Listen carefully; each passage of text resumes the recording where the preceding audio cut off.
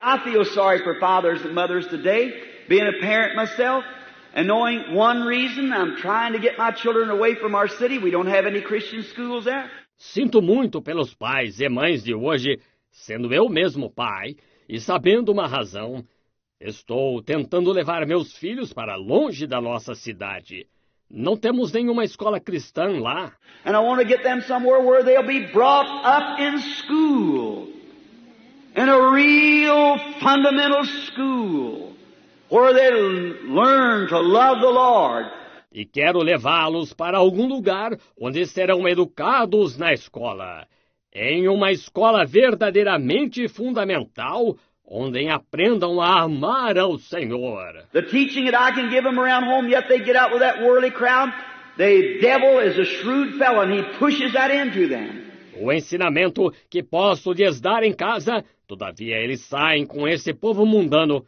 O diabo é um sujeito astuto e empurra isso para dentro deles.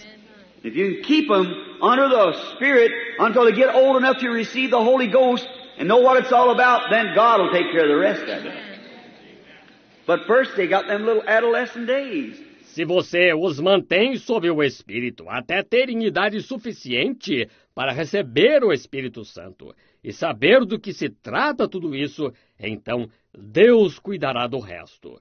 Mas, primeiro, eles têm aqueles dias de adolescente.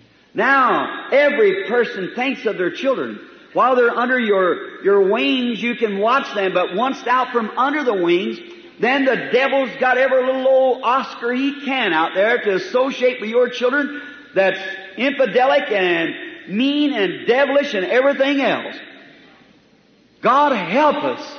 Agora, toda pessoa pensa em seus filhos. Enquanto eles estão sob suas asas, você pode vigiá-los. Mas, uma vez que saiam de sob as asas, então o diabo tem todo o Oscarzinho que pode aí fora para fazer companhia aos seus filhos, que é infiel, e vil, e diabólico e tudo mais.